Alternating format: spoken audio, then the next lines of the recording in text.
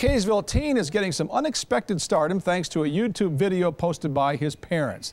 With nearly 8,000 hits in just 2 weeks, he's even getting the attention of some local music producers. But as Mike Anderson reports, the 13-year-old never thought his talent was good enough to share with others.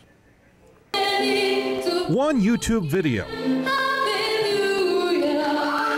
And 13-year-old Tanner Linford's life takes a surprising turn. He wrestled against another team, and all their cheerleaders were pointing, going, "Is that him? Is that him?"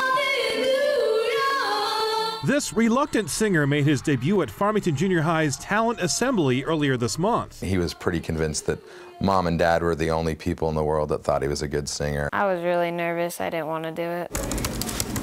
Tanner's videos first hit the internet just over a couple of weeks ago, but already he's got a pretty good following with thousands of hits and a fan-created Facebook page that they call Tanner Linford is Amazing. Every time I look in the mirror. Tanner started singing at a young age. I directed a children's singing and dancing group.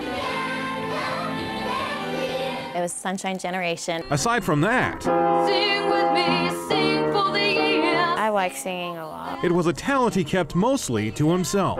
Sing with me if it's just for today. Almost every night we get a great concert coming up through the floor from the shower downstairs. Now he's one of 40 local acts competing online for a spot in the Stadium of Fire concert this July. Dream on, dream on. He's had a lot of marriage proposals on YouTube, so that's, you know, I think his future spouse is taken care of.